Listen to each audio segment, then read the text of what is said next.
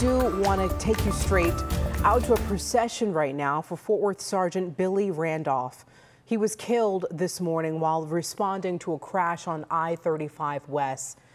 We're definitely staying on top of this story. It's a developing story out of Fort Worth where that officer was killed in the line of duty. Now, this happened this morning in Fort Worth on Interstate 35 West, as we said. We're told Sergeant Billy Randolph was responding to this crash when another car drove through the crash scene, hitting that sergeant.